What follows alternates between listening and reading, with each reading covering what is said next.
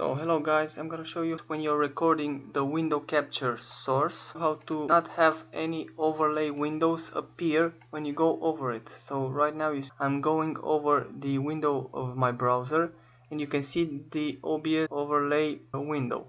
So how to set your OBS capture a window, a browser window, without capturing the overlay windows that you move on top of it. Should first go into the settings of your OBS and make sure it under video tab, make sure that disable aero is not checked. So make sure that your disable aero is not checked.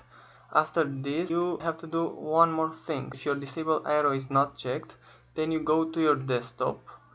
If you're in Windows, you right click, you click on personalize, and you have to enable the arrow theme. See this arrow theme? You have some themes, the visuals and sounds of your computer. Click a theme to change the desktop background, window color and sounds. You don't want to have a basic theme. You have to go in the arrow themes and click one arrow theme from here. After you click one arrow theme, your window should probably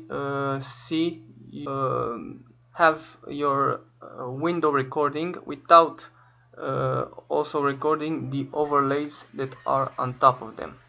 So that is it guys, that is the way that you make OBS window capture without capturing any other windows that come on top of that window.